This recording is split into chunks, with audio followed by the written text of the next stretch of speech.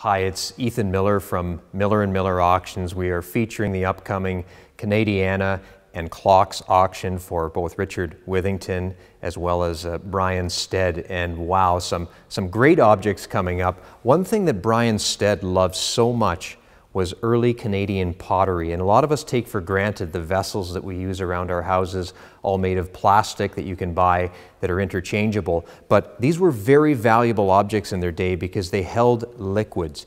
This piece of stoneware is highly collectible because it is what they call a corker, which is the predecessor to a fruit jar. The fruit jars you can see here were made of glass, but these were what people used before that. And what makes these stoneware corkers so valuable is the fact that they were oftentimes stamped or marked by a merchant, and people from small towns will collect these. This one is exceedingly rare, and this one is from Ashwood, Ontario.